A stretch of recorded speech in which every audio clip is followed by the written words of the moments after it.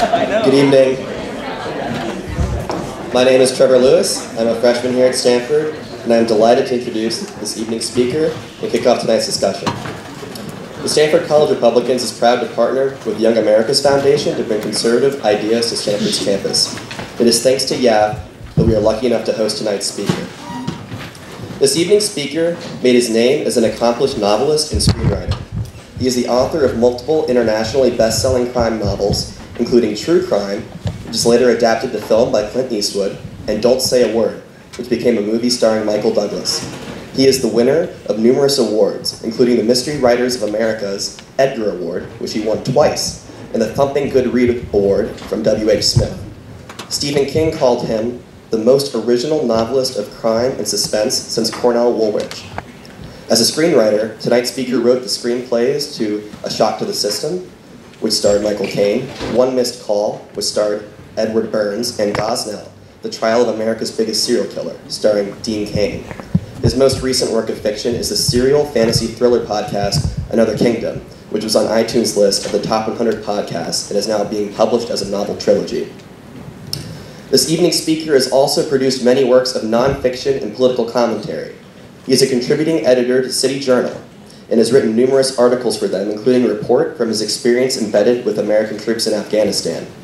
His essays and op-eds on politics, religion, movies, and literature have appeared in the Wall Street Journal, the New York Times, the Washington Post, the LA Times, and elsewhere.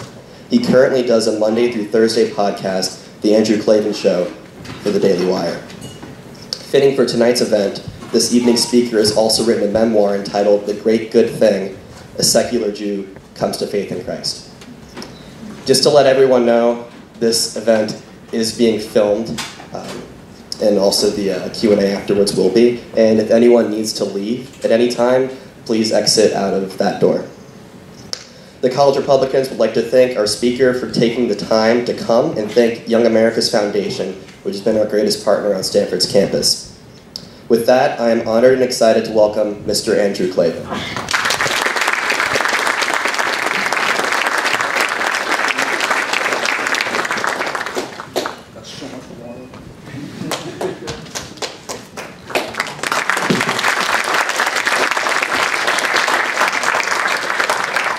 Thank you very much. Thank you for coming, and thank you to YAF and Republicans for having me, and Stanford.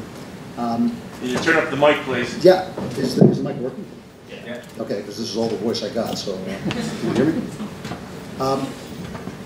So here's something kind of ironic. If by ironic you mean absurd. I was actually going to begin this speech by talking about a little bit about my discomfort about the fact that the left and the right tend to troll each other and make each other crazy, and I've been giving a speech today about the Judeo-Christian foundations of Western civilization. And I was uncomfortable about the idea that some people might take that to mean that I didn't like gay people or I didn't like Muslim people. And I was going to talk about my discomfort about that, and the fact that that's not where I'm coming from at all. But then, two members of the administration sent out a newsletter. Susie Brubaker-Cole, the Vice Provost of Student Affairs, and Tiffany Steinwert, the Dean for Religious Life, sent out a newsletter. I got it lifted. Sent out a newsletter. How's that? All right, there we go. Essentially accusing me of being an anti-Islamic bigot, and saying they were deeply disturbed by the fact that I was going to speak, and they found it unacceptable that this should be advertised on campus. And normally people call me names all the time, obviously, but normally I don't respond because they don't know what they're talking about. They don't know who I am. They've never heard anything I do. But when somebody in the administration of a college calls you a bigot, I think that deserves a response. And my response is basically, screw you.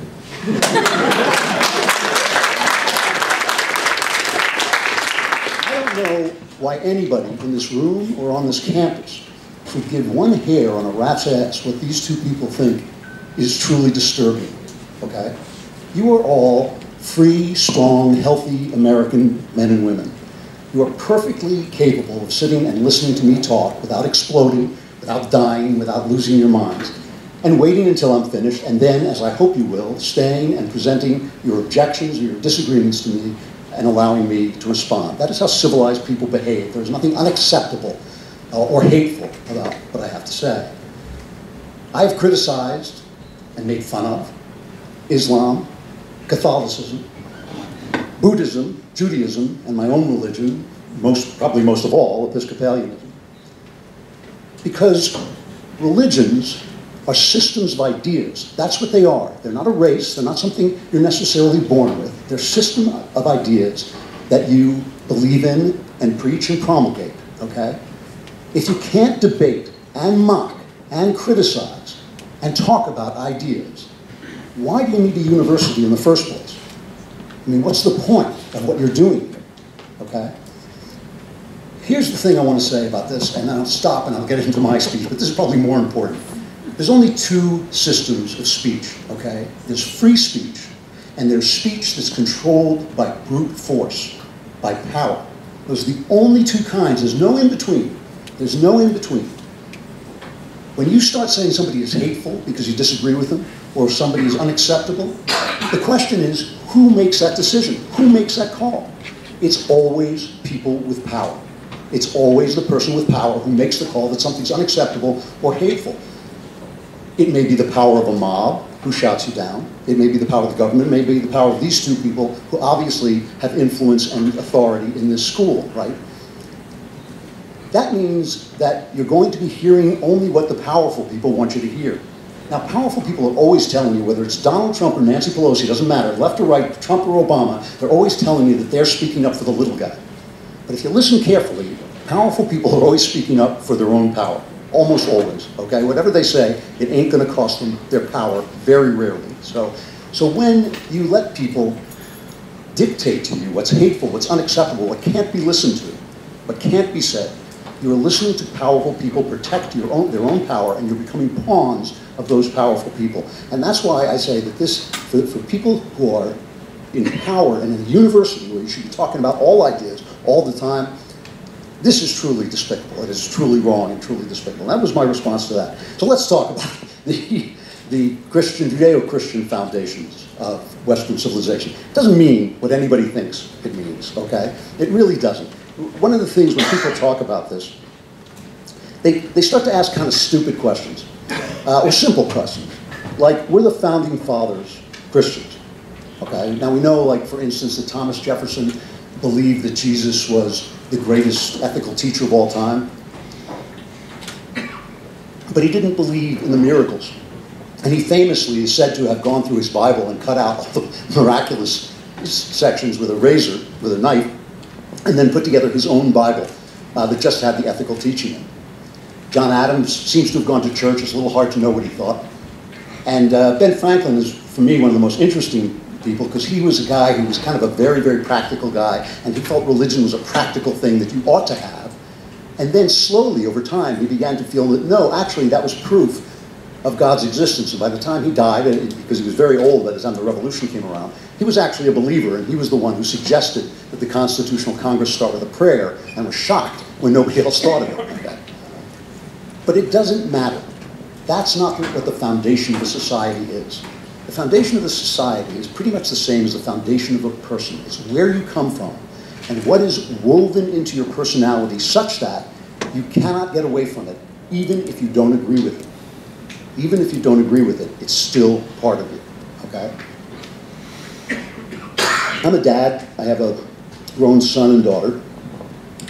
And I know that there's a big difference, especially when they were young, between the way they responded to criticism from a pal and the way they responded to criticism from a parent, right? I think we all know this. If your buddy says to you, dude, you're hammering the beer a little bit too much, maybe you ought to dial it back.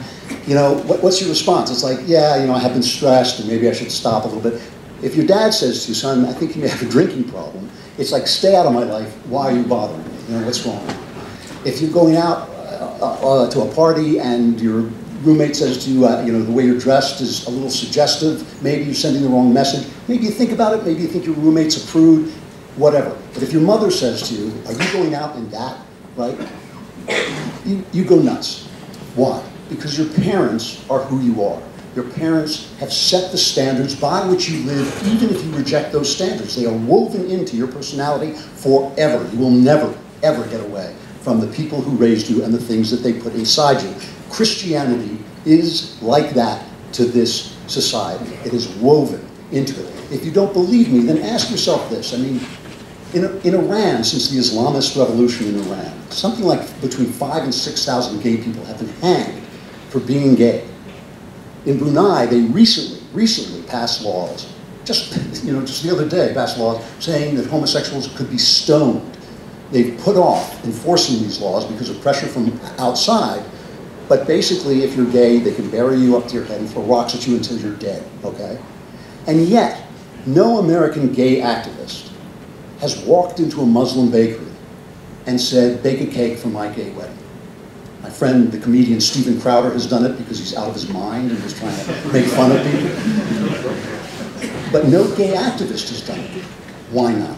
Why not? Because the Christian guy who's sitting in the middle of nowhere thinking, hey, I don't care if you're gay, but I don't want to be part of your religious ceremony because it's against my religion.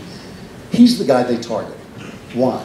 Because they're talking to themselves. They're talking to themselves in the same way. If you're arguing with your father in your mind, you're really arguing with yourself. They are talking to themselves.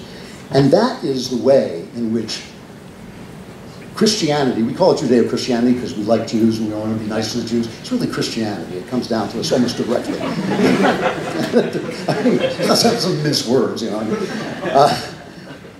That's the way Christianity is woven into our society. I mean, the people who formed our society, the ideas that formed our society, come from a place that used to be called Christendom, right? Europe used to be called Christendom because it was the place where the Christians were, and you could tell it was the place where the Christians were because if you disagreed with them, they set you on fire. that's how you knew you were in Christendom, because you said, I don't agree with you. They put wood under you and lit it, and you were gone, right? So what does it mean? What does it really mean? I mean, for one thing, when you look at ideas, if you study the philosophy of the West, and this doesn't, whether it's Nietzsche, who is completely God was dead, or whether it's Immanuel Kant, who worked very hard to restore the basis of Christianity in a sort of unknown realm, no matter who you're talking to, all these ideas come from, all of Western ideas can be traced back in a way to two people. I call them the Telemons of Western civilization because I'm the only person in America who knows what the word Telemon means, and it makes me feel special. But a Telemon, I don't know if you ever see a column that looks like a woman. It's called a caryatid.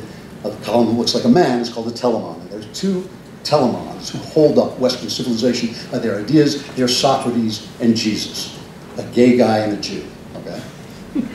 Which is, by the way, one of the reasons I agree with the left that nobody should ever be excluded, because you never know who's going to get the good idea. Could be the gay guy, could be the Jew, so you let everybody talk. In Socrates and Jesus, there are some very important similarities between these two guys who stand at the center and at the base of Western civilization. Both of them lived, like you, at a time when intellectuals thought that there was no such thing as truth, that truth was relative, that it didn't matter, that it was different in different places, there was different morality, there was no one morality. Socrates, who came about 300 years before Jesus, he had the sophists and the philosophers who basically thought, any argument that you could make was a good argument, it didn't matter whether it was true or not. And Jesus, of course, you remember, faced Pontius Pilate, and Jesus said, I speak the truth, and Pilate said, what is truth? What is truth? Because he was the sophisticated Roman guy, and that's what they thought. Both Socrates and Jesus disagreed. Both believed that there was such a thing as objective moral truth. But both of them thought it was very, very difficult to talk about. It was not something you could just say, this is what it is. The objective moral truth is A, B, C, and D. They both got to it through roundabout means. Socrates would ask people questions, drive them nuts, right? You thought you knew exactly what you believed. He would ask you questions until you just could not support your point of view anymore, and then he would suggest that there might be another way for you to go. Jesus, of course, spoke in parables, stories that had to be interpreted and could be interpreted different ways, but more importantly, he was a parable. He said, I am the truth. So his life, his actions, the things that happened to him were the truth. Very complicated. Every time, people write to me often, Christians get angry at me too, by the way, and they write to me often and say, well, Jesus said this, and this is the truth, and Christians know this. It's not that easy. It's much more complicated than that. Another similarity is both these men were murdered by the state. They were murdered by the state, both of them for blasphemy, essentially for hate speech, okay? One of the reasons why I feel you should never censor anybody. Could be Socrates, could be Jesus, okay? Remember, when they killed them, they thought that they were the good people doing the good thing for a good reason. Both of them were murdered for what they said, okay? And the third thing, and maybe the most important thing, is both of them, after they were dead, took over Western civilization. Socrates did it because he had a student named Plato, right, who wrote about him.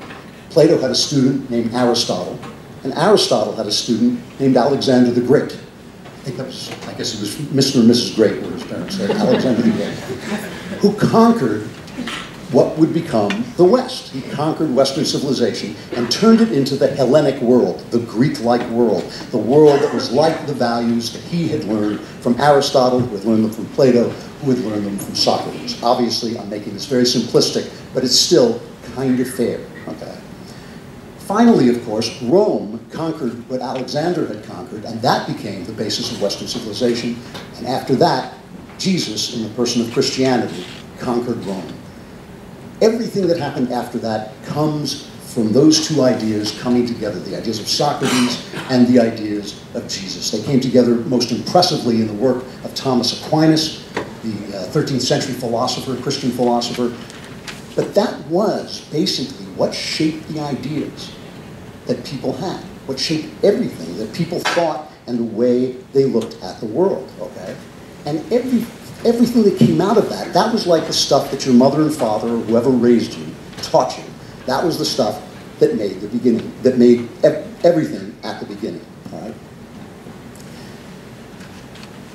Now, in order to understand the effect of the ideas of Jesus and Socrates, or as they sometimes call it, Athens and Jerusalem, or as we sometimes call it, Christianity, because Christianity and Aristotle became so interwoven, there's absolutely no way to separate them at this point.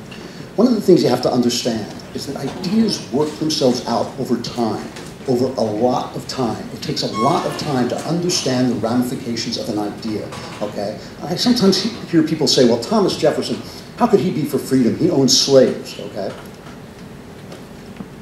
That's like saying Isaac Newton, he's supposed to be such a great scientist, why didn't he invent the electric light bulb, right? Isaac Newton had everything you needed to make a light bulb. All the principles were the same, all the material was there. There's no reason Isaac Newton couldn't make a light bulb, no reason it should take 300 years from Isaac Newton discovering there was such a thing as science to somebody inventing the light bulb. Ideas work their way out over time, and so it's not the ideas at any given moment. This is the kind of what I think is a stupid argument that we often get into, where people say, well, you say Christianity believes this, but here somebody did that. Ideas work themselves out over time. So let me just talk about some of the ideas that work themselves out from Christianity. Some of the important ideas, ramifications that work themselves out over time as the West progressed. One really important idea was the idea that you are an individual with a conscience. I hear people say, I heard Bill Maher say this once, that morality, you know, it's just common sense. It's just common sense. Well, if it's common sense, a lot of people didn't think of this. And, you know, the individual is an invention of the West. The individual is something the West discovered, that the individual had a conscience. If you live in a country where I was joking before that Christians used to burn you, right, if you disagreed, there are still countries where if you disagree with their religion, they kill you or they hound you or they chase you out. Those are countries that don't understand the idea of the individual with an individual conscience. But the problem that Christians had is that their God was a person, okay? Their God was a person. God started out with Moses saying to Moses, I am. This burning bush that you see, this eternal growth and destruction that you see in the universe has a personality. I am. And of course, Jesus embodied that personality. And if God is a person and man is made in God's image, then people are also people. So that people are individuals.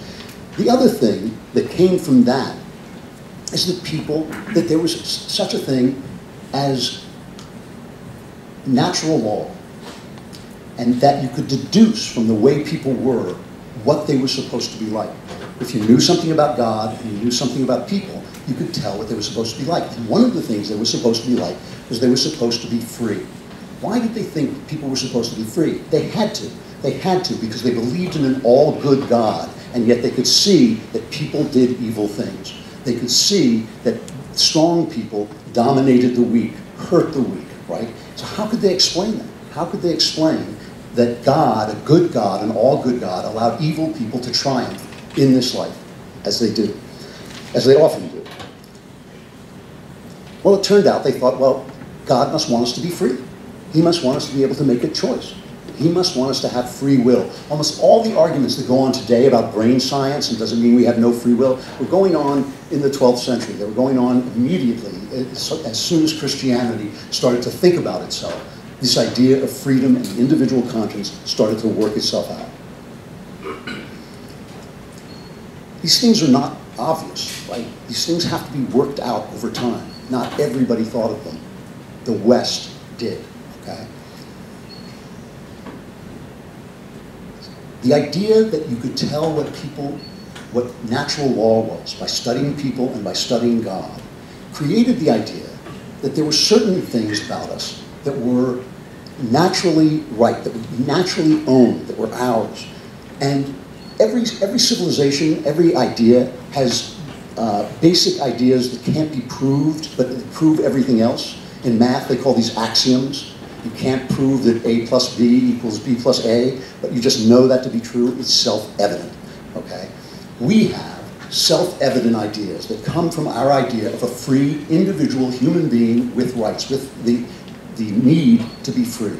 And we all know what those are. We know that among those rights, right, are life, liberty, and the pursuit of happiness, okay? Now think about this for a minute. Okay, our declaration, our founding document says you were created, your creator endowed you with life, liberty, and the pursuit of happiness, and this is self-evident. It's self-evident, okay? You don't have to prove it. We just know it to be so. Now, self-evident doesn't mean obvious, because if it were obvious, somebody would have thought of it before. But the funny thing about the Declaration is it goes on to say that governments are formed to protect these rights. The reason you have a government is to protect these rights. Name another government for that had been formed to protect those rights. Zero, zip, none. It had never happened before. I mean, think of them. Think of like Pharaoh burying his servants with him when he died. You think he was trying to protect their right to life, liberty, and the pursuit of happiness? It just didn't occur to them until they had 1,700 years to think about what it meant that Jesus Christ was Lord, okay? That is how they got to that point, that it was self-evident. It doesn't mean obvious. It just means it doesn't have to be proved. Anyone can see it. And by the way, the whole idea that a government is your servant works for you, also from the Gospels, also from Jesus saying, Jesus says, the Goyim, the Gentiles, they have rulers who rule over them. But among you, your rulers will be your slaves. Your rulers will be your servants. Okay. Now, this idea of a pursuit of happiness is another one of these ideas we've totally forgotten what it means. You know, this is one of the key ideas of Aristotle and Plato and Socrates, is one of the things they asked themselves. They asked themselves this really interesting question. What is the best thing? What is the best thing? Remember in, is it Conan the Barbarian, where they say, what is the best thing? And he says, to triumph over your enemies and hear the wailing of their women or something like that. Aristotle asked himself, what is the best thing? And he said, well, the best thing has to be the thing that you want in and of itself. You don't want it for something else. So money can't be the best thing because you get money to get stuff. So the stuff is better than the money, right? You don't care about the money, you care about the stuff. But the one thing that you get for itself is happiness, or what in the Greek is eudaimonia, good spirits. It doesn't really mean happiness like, oh, I'm so happy. It means what Jesus called life in abundance. It means that you love life even when it's hard, that life is like a movie. Even when you're crying, you enjoy the movie. Even in grief, you are alive and you're vital. That is what it means. It means this kind of joy of life. How did you find it? Well, Aristotle, said that you found it through virtue. That you found that the human mind could reason its way to virtue, and when you acted in accordance with reason, you would be happy. Now, Thomas Jefferson said he was not an Aristotelian, but he was one of these, an Epicurean, I think he said. Yeah, he was an Epicurean. Epicurus was a disciple, or a descendant of Aristotle. But still, these guys weren't talking about getting rich. They weren't talking about having property. They weren't talking about all the things that we talk about today. The right talks about having happiness. They say, oh, you have the right to pursue happiness, you can start your own business. And the left talks about, you know, pursuing happiness, oh, you have a right to screw an ostrich and call yourself a bird, you know. I think I've got that right. I think that's a fair representation. But no, happiness is a very specific thing. It is the idea of pursuing virtue, pursuing reason, and these are the things that, you know, that the founders were thinking about when they wrote this document. One other thing, by the way, I should say, is they were also thinking about the fact that people suck. If you ever read the Federalist Papers, if you've never read them, you really should. Every page is just about one subject: people suck. They knew this because of the idea of original sin. The idea of original sin, translated into English, is people suck, okay? And all they do for hundreds of pages in the Federalist Papers is talk about the fact that people suck, so don't give them any power. How will we stop them from having power? Well, we'll put some power here, and we'll put some power there, and then they'll have to fight over the power, right? And that's why, you know, people like me get so upset with the left when they say, oh, the government should do it, let the government do it, let the government, because we know that when power is concentrated, people abuse power. Why? Because people suck, all right? Now, there's another idea that comes out of this. Some of the stuff that's funny about this is all the people who hate Christianity and Western civilization most believe in some of this stuff so passionately. Like, I love it when people talk about multiculturalism, right? Now, multiculturalism, if it means equally good, is a nonsense. That's a nonsense. Okay? Nobody believes that. Nobody believes it. Okay? Thinks that the culture of the South, where they held black people slaves, should have remained in place, and it's just as good as a place where they didn't hold black people slaves. Nobody thinks that. It's 0% of people think that's true. Okay? So when people say, well, you know, there's a sign in LA, it's a jeans commercial or something, that says, respect all cultures. And I think, you know, kiss my ass, respect all cultures. I don't respect a culture where they hold black people slaves. I don't respect a culture where women have no rights. I don't respect it. It's not as good as a culture where women do have rights. It's not as good as a culture where there are no slaves, okay? So, but multiculturalism is a Western idea. It has a lot of history in Rome, where if you study the history of Rome and why the Republic fell, it was because more and more people were demanding that they had Roman rights, even though they weren't Romans. They said, we are part of this country too, okay? St. Paul says, I'm a Roman, right? He's a Jew, but he says, I'm a Roman. I have Roman rights of Roman citizenship. And of course, the disciples of Jesus said, in Christ there is no Jew, no Greek, no male, no female. We are all just part of the body of Christ, okay? Those ideas don't come anywhere else. I mean, take a look. Go on. I've lived all over the place. This is the least racist society on earth. The least, America, least racist country on earth. Least. Nobody comes close to second, okay? Look at the city, look at the pictures of cities in America, and look at the pictures of cities in China.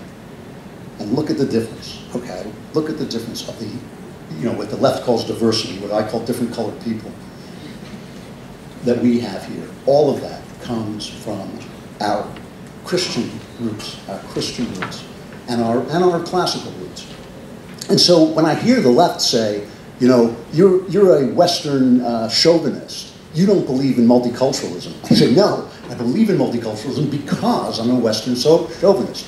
You are putting forward, when you put forward the idea that all cultures should be included, you are putting forward a Western idea. It's exclusive to the West. It's exclusive to the West. So the people who say the West stinks because we don't include people, we're the only people who philosophically include people. Now I want to talk about something really important, and then I want to stop as quick. Oh, gee, I do want to stop so I can talk to you. But here's an important mystery that you will notice if you ever study the Bible, okay? These are a few mysterious facts, all right? Nowhere in the Bible is slavery condemned. In fact, there are places in the Bible where they say, you know, if you're a slave, you should obey your master. There's one scene in the Bible where a slave is returned to his master by Paul, I think, or Peter, I can't remember. And yet, every single abolitionist who got rid of slavery was not only a Christian, but did it for Christian reasons. Got rid of slavery because of his Christianity, okay? Homosexuality. Many Christians still believe it is a sin per se. That is, to be a homosexual is a sin per se. And yet, if you made a map of the places where homosexuals are included and can have equal rights, and then you made a map of Christendom, it would be virtually the same map, okay? Very mysterious, all right? The belief that Christianity is true and other religions are false is, of course, part of every religion, that every religion believes it is true and other religions are false. I'm a Christian. I believe Christianity is true. And, you know, if I'm going to get Ben Shapiro into heaven, I'm going to have to bring him in a valise. I'm going to have to smuggle that bastard.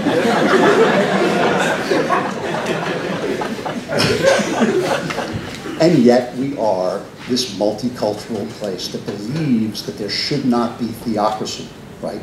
That our governments should not be run by religious people, and there shouldn't be any religious test. That's in the Constitution. There shouldn't be any religious test run. How does this happen? How does it happen that stuff that seems either against Christian tradition or actually against words that are in the book that could be read a certain way? A lot of slaveholders use the Bible to defend their holding slaves, right? A lot of slaveholders use the Bible. But how does it happen that an essentially Christian culture keeps getting rid of things that don't fit, it gets rid of things on Christian grounds that aren't in the Bible, that aren't commanded in the Bible?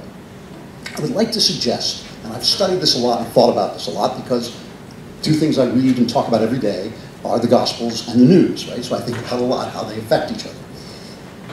If you watch the way Jesus deals with issues of the day, you will see the way Western culture works, okay? I'll give you my favorite example. It's an example so shocking that many conservatives, even today, want it edited out of the Bible. So help me, there was a movement by conservatives to have this chapter edited out of the Bible because some of the earliest copies of the Gospels don't have it in it, don't have the story in there, so they think it was added late. I think it was kept out because it's so obviously Jesus talking, and it's so problematical for both sides. And it's, of course, the story of the woman who was taken in adultery and brought to Jesus to be stoned. Now, the idea that a woman who has committed adultery should be stoned is barbaric. At no point in human history can a God of love have thought that that was a good idea, okay? However that gets into the Bible, however it gets into any book, the idea that a woman who commits adultery should be hit with rocks until she's dead was never an idea commensurate with the God of love, okay? So you would think that Jesus would say, that's barbaric. He's God, right? He's the Son of God. Why doesn't he just say, that's a barbaric law? Get rid of that law. That's horrible. Which is kind of what the left would suggest. What the right would say, and I know because I hang out with a lot of them, what they would say is, well, you know, if you stop stoning women who commit adultery, everybody's going to commit adultery. It's true, right? So Jesus doesn't say either of those things. He says, yeah, go ahead and stone her, but let him who is without sin throw the first stone, which is like, you know, I don't even want to say what people said when he said that. Because obviously it leaves the law in place and makes it impossible to carry out. There's another comment about slaves and masters in the Bible that says, God will judge you according to the good you do, whether you are a slave or a master, and he will show no favoritism. Once you know that, slavery gets very, very hard to contain. Almost everywhere that Jesus confronts the law that he thinks should be changed, he infuses it with humanity and love and transforms it without ever getting rid of it. And if you watch the way Western culture evolves, it does that even when we don't want it to. Even when we, left and right, are screaming in each other's faces, frequently, Western culture will transform itself according to Christian principles, even as we don't pay any attention. And I will give you an example, and then I'll stop and I'll take your questions. Think about the debate we've had over gay people, okay? Now, I'm a stone conservative, but I have been in favor of gay rights since I was a kid, okay? I'm an artist. I've lived my life in the arts. If I didn't like gay people, I wouldn't know anybody. I mean, half the people I know. I mean, you can't make a living if you don't like gay people. So I've been in favor of this. To me, it was like nothing. It was like being left-handed. I just never cared, okay? But I watched the debate unfold, right and left. And I would hear the left screaming and yelling, as they so often do. So often the left seems to be saying they want to change the power balance, but they really just want to turn the power balance around. They don't want to take the restrictions off gay people. They want gay people to be able to put restrictions on Christian people who don't want to participate in their lives, you know? Which is just as wrong as far as I'm concerned. Freedom is freedom for everybody, whether you like them or not. But a lot of people on the right were saying things about gay people that I thought were untenable. They were saying, oh, you know, it's sick, it's disgusting, it should be illegal. I was alive when being gay was illegal. You know, I was alive when being gay was illegal. A cop could walk into a gay bar, wait till somebody made a pass on him, and arrest him. I don't think anybody wants that to come back. So just take a notice of this, or take notice of this. Nobody wants that world to come back, and people on the right who 10 years ago, within living memory, were saying horrible things about gay people, now they won't let you say horrible things about gay people. Some conservative, a friend of mine, just said something really unfortunate on Twitter. She was fired from every right-wing venue she worked in, okay? She shouldn't have said it, she was wrong to say it, and she was fired from every right-wing venue. In other words, even as we're screaming at each other, both sides wrong, both sides kind of in the wrong, are because in our hearts, because we're formed by the Christian ethos, because Christianity is our mother and father, because it's in there even when we disagree with it, the society transforms itself along Christian lines. We become better, we become more inclusive, we become more loving, even as we fought each other over the terms, the form in which that should take place. Which brings me back to where I started, with screw you ladies. Okay? It brings me back to the idea that there is nothing we can't talk about. There is nothing that we should not debate. There is nothing you guys, especially in college, should not be sitting up till 4 in the morning arguing about. There is no idea too hateful to express, no idea too woke to be, that it should be ridiculed out of society. Talk about it all. Because if you do it under these conditions, if you do it with love, if you do it with Christian love, there's no problem we cannot transform, because we're a Judeo-Christian society. Thank you very much, and I'd love to hear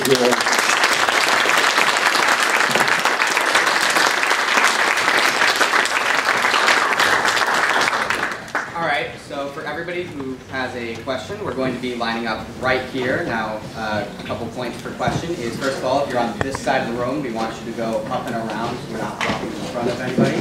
And make sure your questions are questions and not just statements. Try to keep it short so as many people as possible can provide a question, and try to give good questions.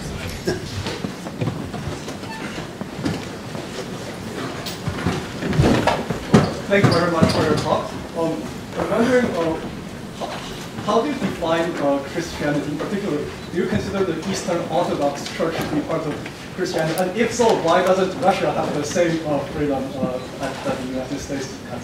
Yeah, no, it's a really good question.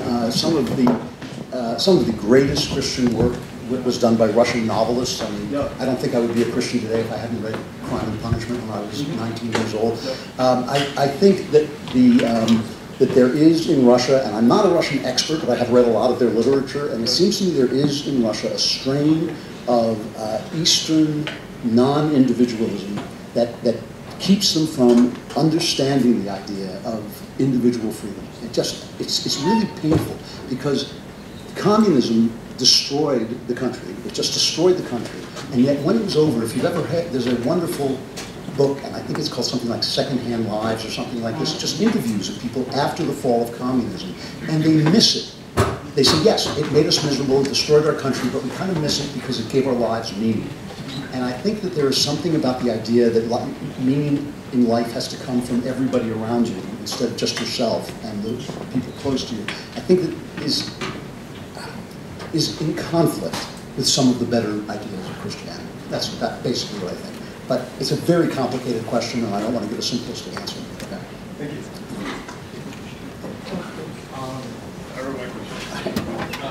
So it's a very similar question. you lay out that like Western civilization is sort of made up of certain mountains, and that's the reason why we have human rights. Do you think the same thing is possible in the Islamic world? If so, why not? You know, I really do. But the question was, do I think the same advance of human rights is possible in the Islamic world? The reasons I do are in some ways kind of antithetical to everything the left believes, and makes leftists upset when I say it. But I think these ideas are true. I think the ideas of the West are true. And I think if they're true, they're in the human heart. And every religion, look, I don't agree with any religion except my own. Right? That's what a religion is, right? But I do believe that religions can be rewritten by the human heart. And I think that that's why I'm not a fundamentalist. That's why I'm not a literalist in any way. You know, the human heart is in conversation with religion. And so I think these ideas are true. People are individuals. They do have natural rights. They do deserve to be free. Freedom of speech is the only way forward. And so if an idea is true, I think any human heart can learn it. And I see no reason why the Islamic world should not be reformed, as in fact the Christian world needed to be reformed. You know, one of the reasons we stopped having theocratic government is because the bloodshed that took place because of theocratic government was not in keeping with Christian principles. So we have to wait and see whether Islamic people will feel that the violence that now infects a lot of the Islamic world, is that in keeping with Islamic principles, or is it a cancer that needs to be expelled? I mean, that's going to be the question. And I don't know what will happen. Hello.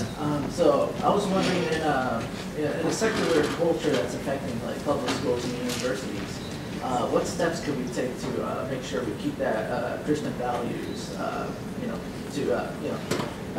to reignite the Christian values in the public? I think it's really important. I think we have been the victim. I wrote an article about this for City Journal recently called "Can We Believe?" I think we have been the victim of a 500-year propaganda campaign. I call it the Enlightenment narrative. The narrative is the church oppressed us, the Enlightenment came, now we're free of religion, and the less religion we have, the more free we will become. I think that's untrue. I think it was untrue at the time, but I think it made more sense at the time when we thought that the kind of science of Newton would reveal a clockwork universe. That clockwork universe hasn't come about. So what we have to do is we have to argue our faith with actual integrity. It has to be responsive to science. We can't just say, like, science may say this, but the Bible says that. We have to be responsive to science. We don't have to be servile to science, but we have to be responsive to it.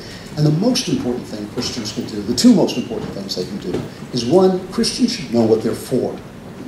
Because the press is hostile to Christianity, they always try to get you to say what you're against. Well, how do you feel about gay people? And the guy immediately says, well, that's, forbidden. Is that what he should be saying? Maybe he should be talking about what he's for. Maybe he should be talking about the vision of the human person that motivates the things that he says. We need to be better PR people, And the other thing is, live your religion with joy, If your religion is all about wagging your finger in somebody's face and telling them they're wrong, the religion of judge not lest you be judged has become the religion of judgment.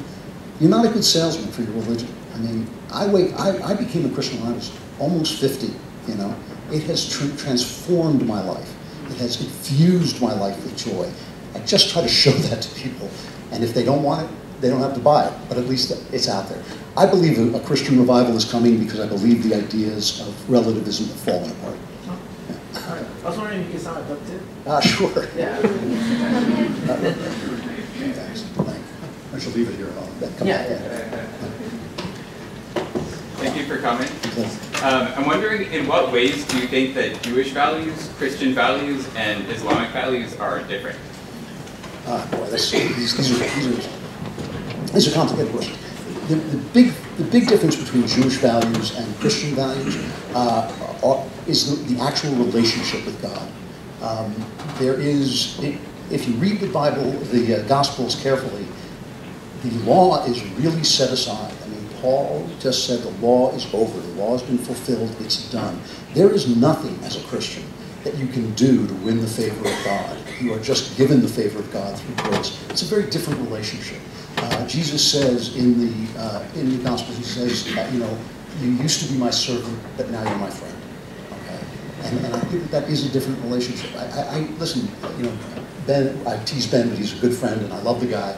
he and I have a different relationship with God. I don't think there's anything I can do to please God. I just think he has given me the gift of his pleasure. And I think that's a different relationship. And it's a very intense human relationship between a person and Christ that I don't see actually in either Judaism or Islam. I think that would be a good example.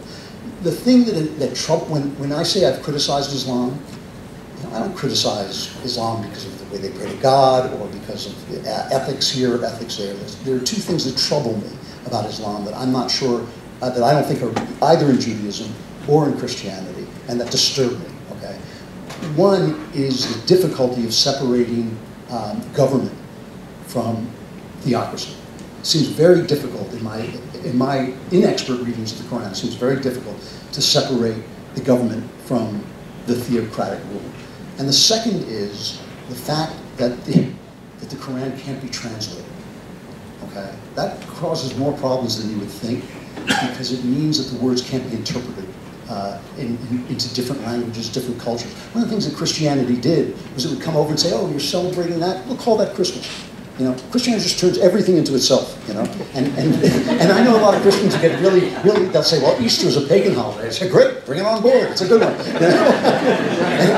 And Christianity is like the blob, just eats it, it just keeps going, And I worry that because Islam, the Quran can't be translated, that may not be a function of that. But again, the human heart can translate religions into the truth. Hi, so very interesting talk. Thank you very much. Sort of related to one of the questions that was asked earlier, I agree. I think that, the fact that we're becoming secular as a society, or that we've been on this track to becoming secular, has been a problem in a lot of ways. One of the things that I've been thinking about recently is I also think, though, that the fact that Christianity was so entrenched as like a Western thing for so long, as you sort of talked about at the beginning of your speech, has kind of caused a very complicated relationship with Christianity, and I think has, in a way, for Christians, made it much more difficult to live life as a Christian because of not just preconceived notions, but just people feel like they have something particular against you as a Christian because of the reasons you brought up at the beginning of your speech. So my question for you is, do you think that in a way that increasing secularization, if it's brought kind of to completion ever, would be good for Christianity and allow kind of a revival, as Christianity is kind of thriving in places where it's more, thriving in China, thriving in places where it's persecuted, and do you think that there are ways that can be beneficial? Yeah, if the problem is that we're not living in a secular world, we're living in an anti-Christian world. That is a big deal. Okay, Christianity is the most persecuted religion on earth. It is, and that is the problem we have. That Christians have somehow gotten it into their head that we shouldn't be defending our religion, or if we do defend it, we defend it in this kind of chauvinistic way, like get off my Christmas, throw the Christmas. And that is a problem. A secular world, a world in which Christianity can only be chosen. It can't be forced. That is part of its creed. That's part of the way it started. One of the things that I think went awry for Christianity is it got so much power that it began to lose touch with those things. When I compared Christianity to a mother and father, think about having a father who was very tough on you and didn't have a lot of, didn't give you a lot of leeway, and then suddenly in his later life, as you were getting to be about 15, suddenly thought, I'm kind of being a jerk, and had a total change of heart. And developed in his life and became a nicer person. You would say, wow, my dad really changed, and that's really great, but he really did leave a mark on me from where he was before. And so that's kind of the situation that we're in, because it took Christianity. Look, if we had just done the things that Jesus said when he said them, we'd have been better off. It took 2,000 years to really start to get the idea. They're complicated thoughts. So a secular free world is a necessity for Christianity, but not an anti-Christian world. So that's the difference in my mind. Does that answer you? Yeah. I have a historical question. So in the beginning we were talking about how Socrates and Jesus both kind of lived or came about in a time where objective truth was being attacked, so to speak. So my question is, was Socrates successful restoring that concept of objective truth? And if he was, how was it destroyed such that 300 years later Jesus was present to restore it? Well, first of all, it's two different cultures. And second of all, You remind me of a conversation I had with my son. My son this very day earned his doctorate from Oxford in classics, and he is a brilliant, brilliant classical scholar. And I was reading one of Plato's Socratic dialogues, and I said to him, boy, you know, I'm really feeling nostalgic for the wonderful world of Athens where Socrates could walk among the agora with his friends and discuss philosophy. There's this long, embarrassed pause, and then my son said, Dad, they killed Socrates.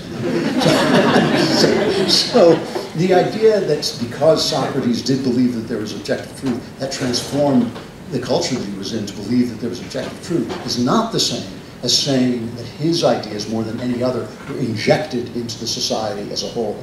You know, one of the things that happened when the Reformation broke the monopoly of the Catholic Church is a lot of these problems came back. If you read Hamlet, I think that's what Hamlet is about. Hamlet is about Shakespeare thinking, when Hamlet went to college where Luther banged up the 95 Theses, I think Shakespeare was saying, how can you decide what the truth is if the church is wrong, right? So a lot of those relativistic problems came back. They're always there. They never go away. It's just which ideas are dominant at any given time. Well, first off, thank you so much for coming. I'm very thankful for the absence of any litter super soakers. I was jealous that I got so much attention. The night's young. Yeah. So I had a bit of a lighthearted and maybe off-topic question, which is why I was trying to position myself close to the back of the line, but that doesn't seem to have worked. I was hoping to draw on your experience as a screenwriter and a novelist and a creative writer in general. And so I was wondering, if you had to write a book detailing the future of Western civilization, let's say, in California specifically, 50 years from now, if it were completely removed from all of these traditions that you have been talking about all of tonight, what would be the most tragically comic element of that? Tragically comic. Wow. You know, I think that the tragic comedy that I fear we're heading for is utter happiness and utter savagery at the same time. You know, Steven Pinker has this book I'm sure you've heard of called Enlightenment Now, where he says everything is great, everything's going terrific, you know. But if you pay attention to like what he's saying between the lines, some of the things that are going terrific are like, you know, abortion is great. He loves abortion. So you can have a world in which everybody's really happy and everybody's healthy and their bodies hanging in the room and they're saying, oh, I need an arm. Sorry, you know, I know it's your arm, but I'm taking your arm because I'm rich and you're poor, so I get it. That's the kind of like world I fear we might careen into if we lose our faith entirely. I'm not sure what's so comic about that, except I have a sick mind, so it's a little comic, you know. But that's what I fear. They laugh too. Hi, I want to thank you for coming, of course, and I just wanted to touch on, I have to agree with you that I think we should be able to discuss a lot more things, especially theology and religious ideas, and I do think that there has been a transformation over time in terms of Christianity, like allowing for different peoples, and obviously I understand that you think that this idea has to be fleshed out over time, and this would actually be like an absolute norm that existed within the religion would have to be developed over time. But just a theological idea, in terms of, I'd say the only religion, which you touched on, Christianity being this religion that allows for all these other cultures to exist, but simultaneously you believe that Christianity is right. I do think that there is the theological distinction that I would make in terms of a Christian believing that like no one else is going to heaven. You made the joke about like dragging Ben Shapiro on a leash to get him to heaven, and how that actually isn't like this inclusive. And then you said that all other religions are like this. Judaism would be different. I'm not sure if you're aware. But that is a joke. Christianity does not believe that only Christians get into heaven. Yes, but there is the acceptance. You don't think that there is a need to accept Jesus as... No, C.S. Lewis said we know that you can only get into heaven through Christ, but we don't know how Christ does it. And basically that I believe that you can believe in Christ without knowing his name. When they talk about name in the Bible, it usually means nature. You know, it doesn't mean your name is Bill. It means Yes, I agree. And so I believe that. I think many Christians believe C.S. Lewis did.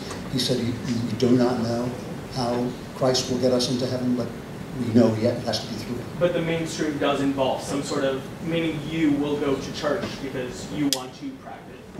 Oh, I don't want to assume anything. Go ahead. I'm sorry. You will go to church or act in a certain way because you believe that that is like part of your process, is it not? I go to church for myself, for me, right? Because it's good for me to do that, and I think it's right and good for me to. As I understand it, the way that you get into heaven, or the way that you find eternal life, is by belief in Christ. And as I say, you might not know his name, right? Now, belief looks like something. I believe in gravity, so I don't walk off the roof, right? So I believe in Christ, so I try to behave and search for certain things in myself. Now, because it tells me I'm not supposed to judge anybody else, what anybody else is doing, just me. I'm just supposed to be looking at what I'm doing. I don't have to tell other people what that looks like to them. I only think about what it looks like to me. That, to me, is in the Gospels, written out. Sorry, I was more speaking to a way that it is practiced in the mainstream. And if I'm going on too long, just let me know. But in terms of how Christianity is practiced, it isn't this idea that like one can believe in Christ by a different name and practice their own religion, because clearly that is not what I would say most Christians believe. You can correct me if you think I'm wrong. And that idea of inclusivity of all cultures had to be, if that idea truly existed, why does it not exist theologically? And I can believe that you as an individual believe that, but I don't think that that is the mainstream way of practicing it. Yeah, you may be right. They're wrong and I'm right. Okay, so you would say that you speak for yourself as an individual, but not. Yeah, and again, I am quoting C.S. Lewis, who was one of the great apologists. Absolutely, I've read C.S. Lewis. Just again, not the way it was practiced. Okay, thank you so much. Thank you. Thanks for your talk. So my question is about your opinions on literature and art more generally, and specifically in the context of literature classes, let's say, in college campuses. Literature classes? Yeah, classes. Yeah. So with the teaching of literature. So is art always upstream from politics, or is there a space where literature and art need not be necessarily politicized? Well, I think that phrase, as Shelley said, poets are the unacknowledged legislators of the world. I don't think that phrase, I think that phrase is taken too literally. Basically, if we only make movies that have conservative messages in them, this is why conservatives can't break into the movie business. If we only make movies with conservative messages in them, that will flow down and guys will vote Republican in the Ohio 145th district. That's not the point. That's not the point. The point is that good stories can be put to bad ends, right? And we want stories that are basically filled with truth. I'm happy for any story that tells the truth, right? Any story that tells the truth is my story, because I believe God is God of the real world, so that you can find where the truth is. But what bothers me about the teaching of literature now is that it's been utterly politicized. So, to me, when you teach literature, the purpose of teaching literature should be to find out what the person who wrote the book was trying to communicate to you, right? Not necessarily philosophically, just in terms of what was the story. What story is Jane Austen trying to tell? What did Jane Austen know about the Regents in England that you don't know? That's what teaching a book should be about. Not about your stupid ideas about feminism that are now overlaid on Jane Austen so she can't talk. It's like they gag Jane Austen by putting over ideas of colonialism and ideas of feminism and all that. Not that stuff's not interesting, just first find out what the author was trying to communicate. That's what teaching literature should be about. It shouldn't be political at all. Great, thank you. Thank you for coming, and especially for opening up some questions. I appreciate that.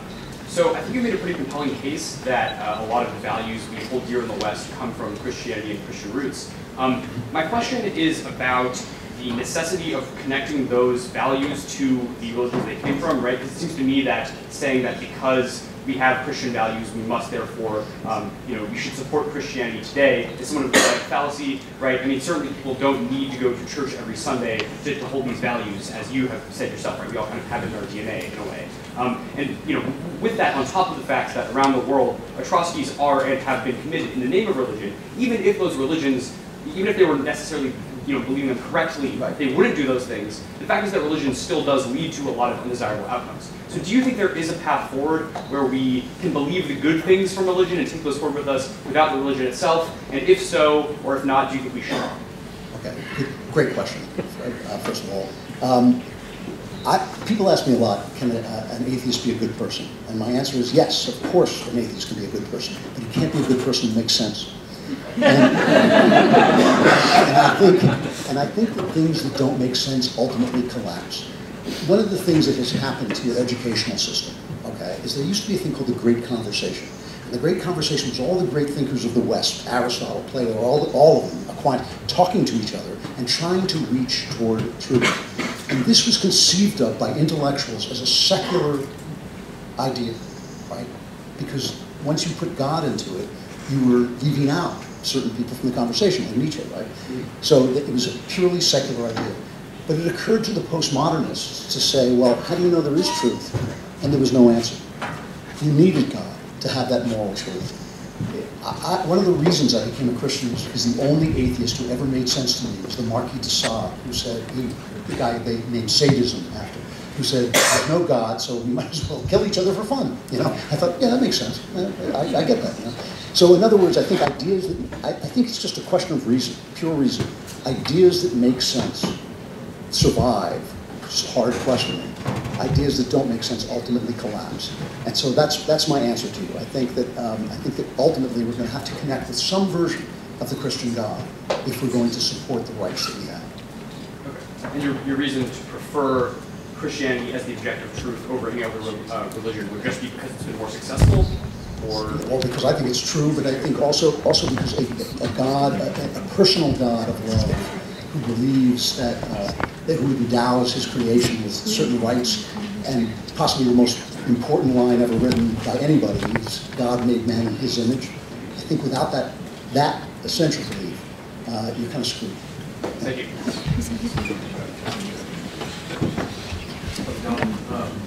I was wondering, do you ever think there was a connection between cultural relativism and say like modern art, or like this sort of have a connection? Because I always think of, as an artist, I'm sure you probably go to some streets and study it, but like paintings, for example, always had like this precision to it prior to modern art, right? Like everything had to be precise. You have to look at like refraction, you have to look at like how subsurface scatter is going on the skin. And there was also like, I think everyone looked at Newtonian physics being very, very particular. And then therefore there must be a God, right? And then when Einstein said, well, here's the theory of relativity, here's, time isn't consistent. And then people start painting the idea of Salvador Dali dripping clocks. And then eventually like modern art just kind of like degraded. And that's also sort of where we are politically because of that. What's the question? The question, what are your thoughts on that idea? Well, I think it's a huge question. You're obviously right. There's obviously connections between all these things. The most important question, I think, that has been lost in this is the authority of the human experience. Okay, that's what we're talking about, the authority of the human experience.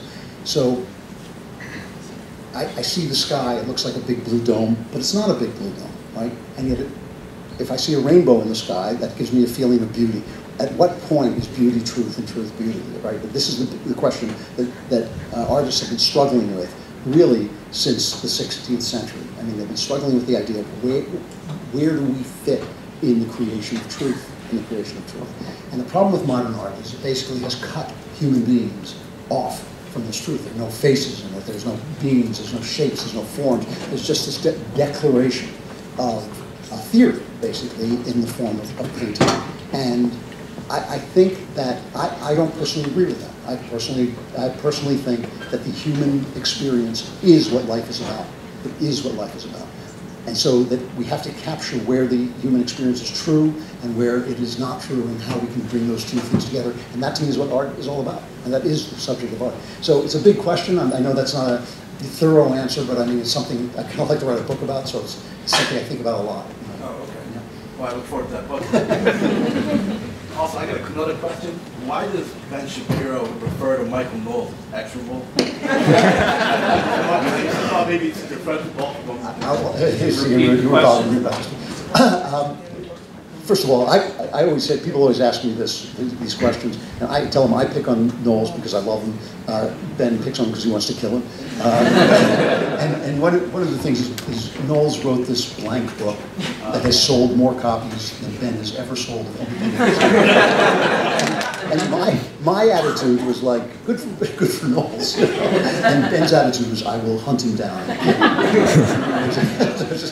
So is there a connection between like the fact that Knowles has like a troll-like nature and then the fact that Ben dislikes Milo? Or like they have a beef? I know that they both have like, I feel like Milo kind of has a troll-like nature too. Yeah, Milo has a troll-like nature, but he's actually gone off the deep end. I don't know. I know he's gone really far. Yeah, there are philosophical differences between Knowles and me and Knowles and Ben, but I don't think that's it. And I think Ben actually does like the guy. I really do. We tease each other, and it's become almost a routine. Okay. But we're really just picking on him. Yeah. So at the start, all came from the book itself. Yeah, that was where it started. And also, he lost the bet with him about Trump winning. Oh, okay. Which cost him money with Shapiro. No.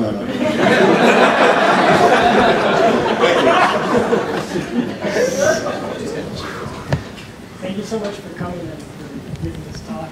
I have two questions. I was wondering. So my first question is, to what extent do you believe that perhaps the liberal transformation of mainstream Protestantism has perhaps contributed to the rise of anti-Christian atmosphere in America? The liberal transformation of mainstream Protestantism is certainly related to the fact that mainstream Protestantism is dying. I mean, it's related to that. But no, I think anti-Christianity is anti-Westernism, basically. I think that there is a sense, in my youth, we went through a kind of recognition that, I grew up saying the Pledge of Allegiance and believing that America was our, and we went through this, recognition that we had done bad things, which I think was a healthy thing. We experienced shame.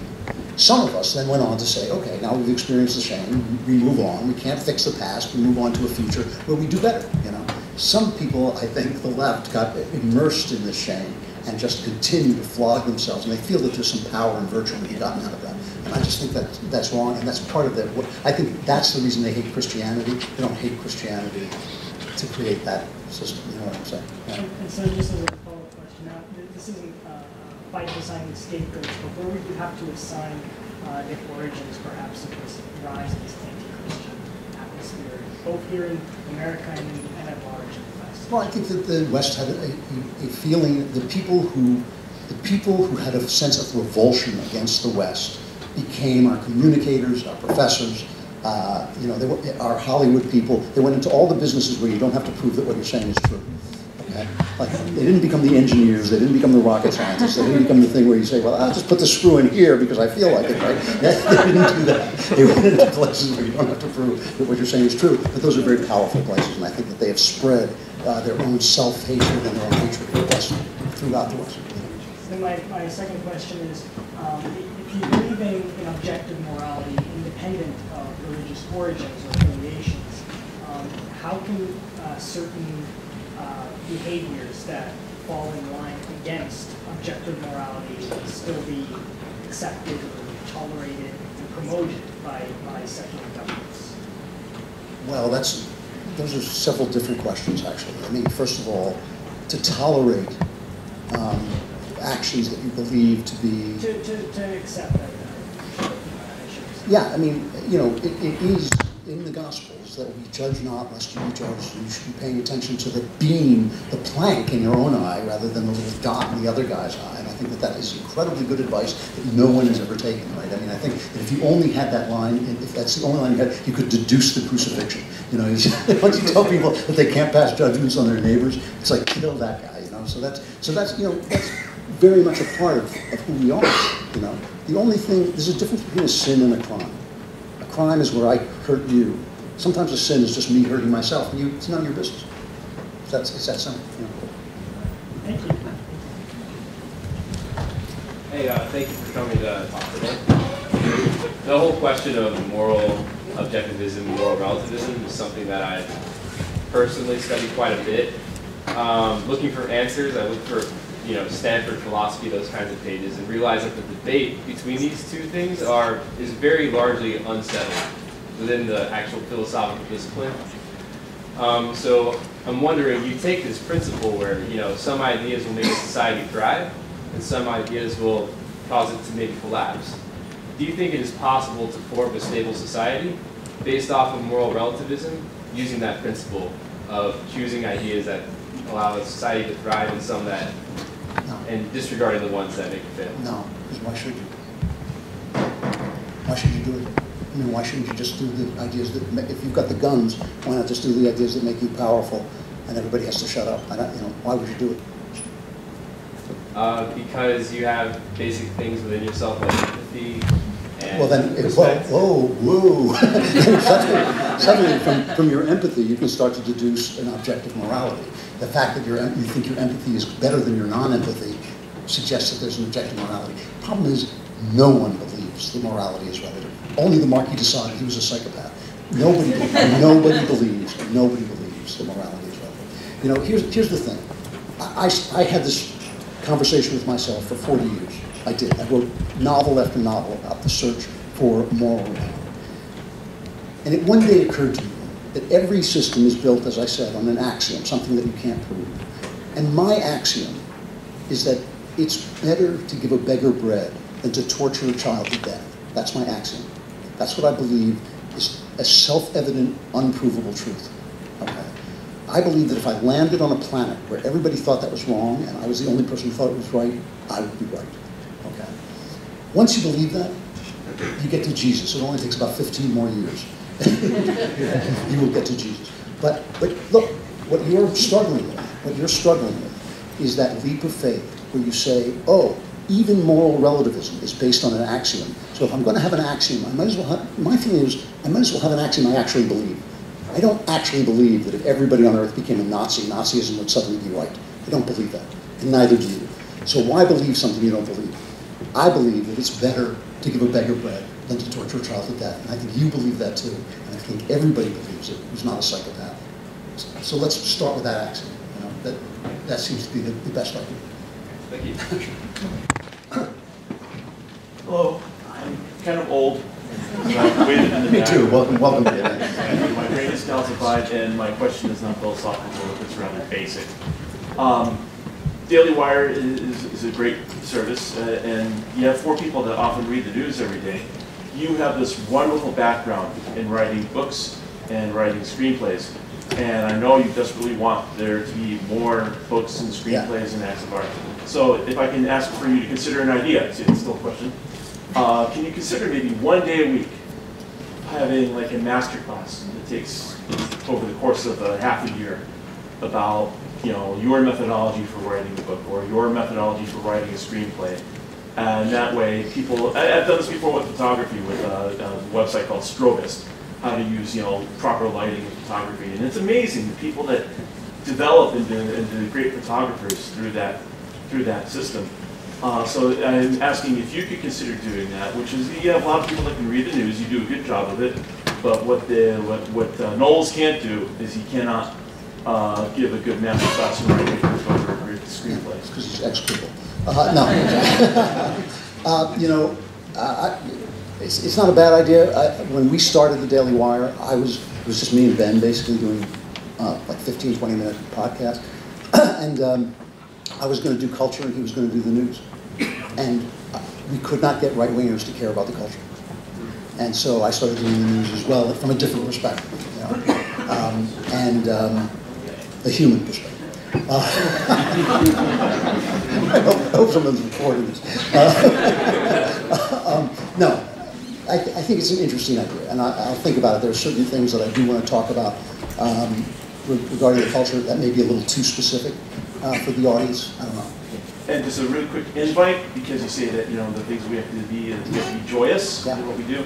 And I'm very happy that you sometimes bring up the subject of abortion, which can be a very difficult and often very dark subject.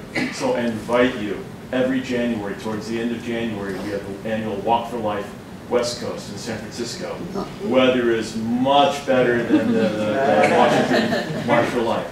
and it's joyous. You would be surprised that you go in there and like close to 50,000 people take part in it.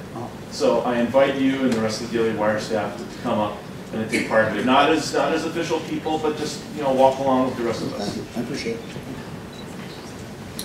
We're running very low on time, so this is going to be the last question. Okay, exalted Lord Klavan. A recent poll of Americans about their religious preference for the first time showed a plurality declaring atheism. Declaring no religious affiliation. Well, okay.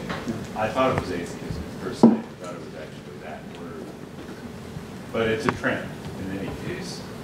And I'm wondering if you think that subsection of the culture that answered that question that way is, going back to your metaphor, are they denying their parentage or are they orphans? Are they becoming unmoored from the Christian tradition of Western civilization? Well, yes, and I think that they've been caught in an intellectual tide that they haven't really thought through. I'm very hopeful about this, by the way. I believe you might be. Yeah, sorry, but I can't help myself. I'm very hopeful about it because I do believe that secular ideas have fallen apart. And when that happens, you're going to get this situation, right, where they're still kind of carrying people along on the tide, but certain people start to step out of the tide and say, wait a minute, this tide is going the wrong direction. Okay, and I see that happening already. The smartest people I know are becoming Christians. The smartest kids I know, the people who are college age, are gathering together and talking about the Gospels. The smartest people, the people who are like way, IQ-wise above anybody that I know in my generation, right? Because young people get smarter and smarter. And the reason for that is twofold, I think. One is the idea of moral relativism has fallen apart. The idea that you say, well, nothing is true. And the minute somebody says, well, is that true? It's not, you start thinking, oh, this is internally absurd, okay? So that has started to fall apart. It takes a while, as I say, for these things to develop. But the other thing is this. The narrative that took us to atheism was a legitimate narrative. They looked at Newton's science. The Romantics used to toast confusion to science and to Newton, right? They used to hate Newton because he had disenchanted the world, right? The science of Newton looked like it was going to develop a clockwork world where every cause was known. But in fact, we fell through that floor. It didn't happen that way. We now have a world in which scientists admit that the world as it is created could not have come about by accident. So they've invented a theory of multiverses. They call it the Lord of the Multiverse. They invented a theory of multiverses. This just happens to be the universe that looks like it was spoken into existence by a gigantic invisible Jew, right? It just happens to be the world that looks like somebody said, let there be light. That's a stupid theory, and it's unprovable, right? So it's just an idea. It's like me saying, oh yeah, I did pull 4 straight flushes in a row. This just happens to be that poker game, So I think that science is not going the way that Newton and Newton's people would have thought it was. And I think that as that happens, we're going to start to think like, you know what? Even science may need a creator God. So polls notwithstanding, you see this trend I see it reversing. Yes, I think that there's going to be a revival that comes from the intellectual top. I was just reading the book by that Hawking, the last book before he died. He wrote this book, Answering the Big Questions. And, brilliant man, and a wonderful personality, and when he started talking about why he didn't believe in God, I was sitting there going, I can take these arguments apart. These are not good arguments. And I think that when a guy that brilliant is reciting arguments that a guy like me can take apart, something has gone awry with the intellectual theory. Okay, thank you. Hey, thank you very much.